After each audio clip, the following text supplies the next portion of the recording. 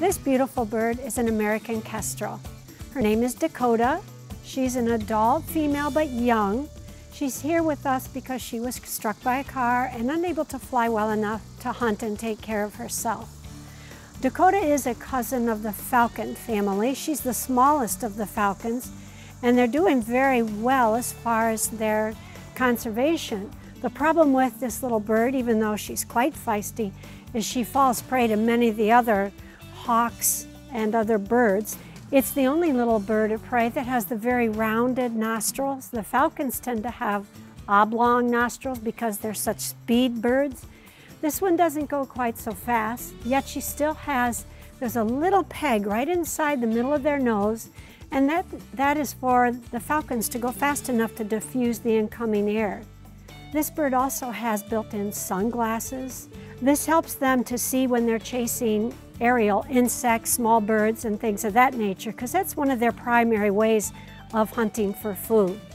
This little bird is very adaptable to just about any living areas. They go from high in North America down into South America, Central America, and the only ones that tend to migrate are the ones in upper North America, say from the Great Lakes north. And they will come back. Incredibly, they know when it's time to go and when it's time to come back, and they will return to an area if it's been good to them with food. On the back of her head, those two round circles are used as camouflage or to appear as large eyes. And when they're sitting out on a wire or fence line, they will bob their heads up and down. And part of that is to make those move to look like it's a bigger animal than it is, with its eyes looking around. The little feet look innocuous, and you think, oh, I could touch, I could put them on. But when they grab, the power in these little feet are unbelievable. These birds are not soaring birds per se. You will see her wings are very angular and sharp.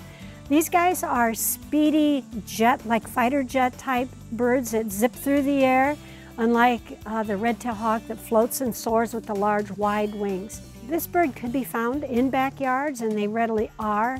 If you have more of a field with especially insects and small rodents, vole would be her favorite, you would be able to find them in your yard.